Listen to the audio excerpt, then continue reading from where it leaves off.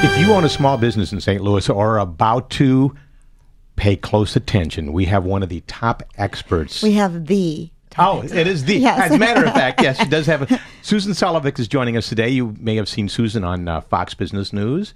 On MSNBC. The list goes on. Yes, she's a St. Louisan that doesn't spend that much time in St. Louis. Yeah. How often do you go to New York?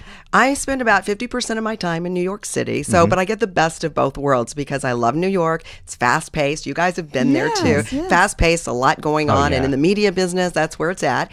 But then I get to come home to St. Louis. That's the best. And this lovely community that we have here. That's what we thought. Yeah. As much as I love New York, I would rather live in St. Louis and visit. That's right. That's right. Now, But Susan, hold on a second. Weren't you also Miss America or Miss Missouri or she Miss was something? She represented Missouri in 1979. Okay, so I was third runner-up to Miss America 1980. Yeah. Yes. Okay, there you go. So that to me is what the big credit is here. That is, No. who do we have doing that? Best-selling author, according to New York Times. New York Times. New York Times. Oh, Yes, that. yes. USA Today. All right, I'll cheat.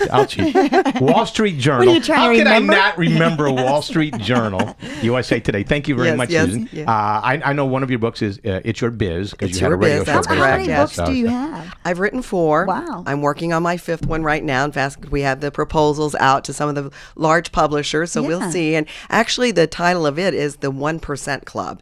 And it's how to really make small changes in your business operations to soar to success and make millions, to be one of that unique 1% of businesses that really hit it out of the park. Wow, and if Yeah. you're not, that's who you want to be looking at. Oh, absolutely. Yeah. Everybody should be aspiring that Well, because you running know- a business is so hard. Why not make it worth your while financially? But don't you specialize sort of in women? Do you focus and target women?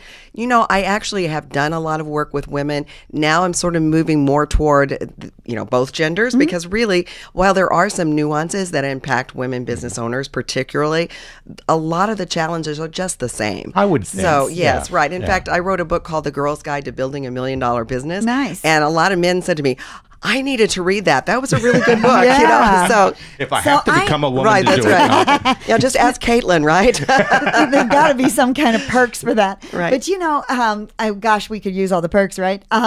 The question that I think everybody has is how.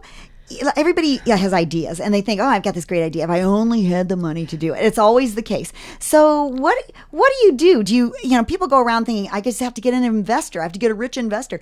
Is that the best way to do it? And how do you meet those people, or is that not the way to go? It is so unusual that somebody gets investment money. Yeah. Unless you've already been a rock star in starting a startup and building something, people aren't going to throw wads of cash at you.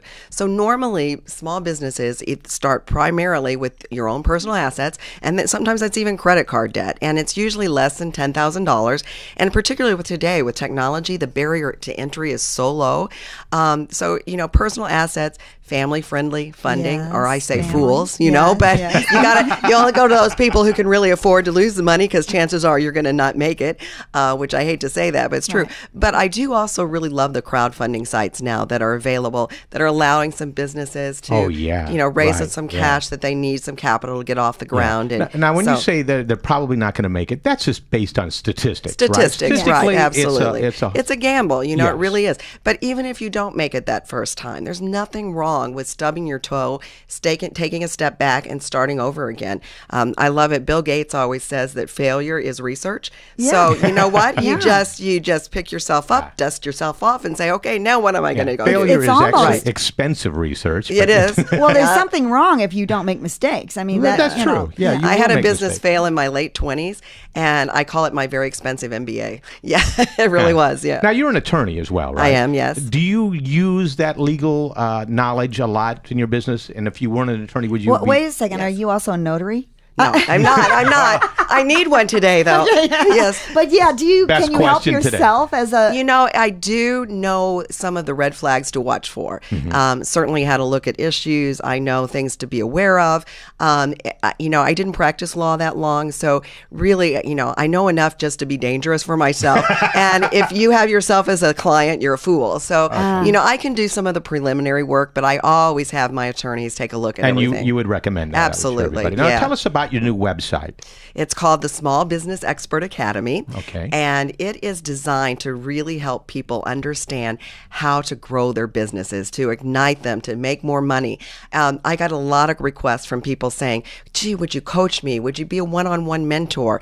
And I only have so many hours in the day. So for a very minimal investment of $99 a year, that's the membership fee, you get me 24/7, and so I am like your virtual mentor. That's good. And I take people through, and it's very interactive, and I really hope that it really makes a difference for a lot of small businesses. I've used something like that in the past that was specific to an industry, and it was so helpful. It was a lifeline, so that you feel like you have some support. You have right. You're not out there all alone. And if it's good for you to do it at 3 a.m. in the morning, that's when you go to do it. That's right. the best part of it. Yes, you don't have absolutely. to make meetings during the day. Right. Precisely. Now let's get a little sneak on this. Okay. What is the number one mistake that this is for the people who are sitting at home saying, I've been wanting to start this business.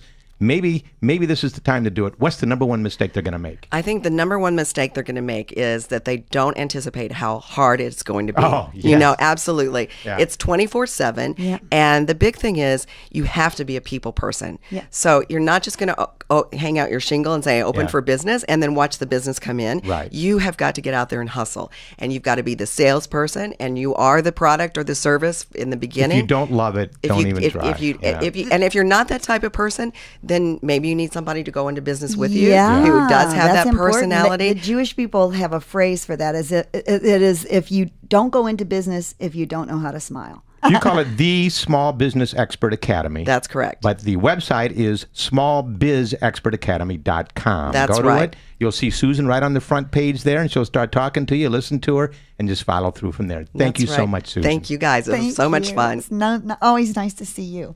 And today's segment is made possible through the generosity of Dr. Matt Bays, MD, with Blue Tail Medical Group here in St. Louis. Blue Tail Medical Group specializes in regenerative non-surgical therapies. If you're a candidate for regenerative therapy, request an appointment online at bluetailmedicalgroup.com.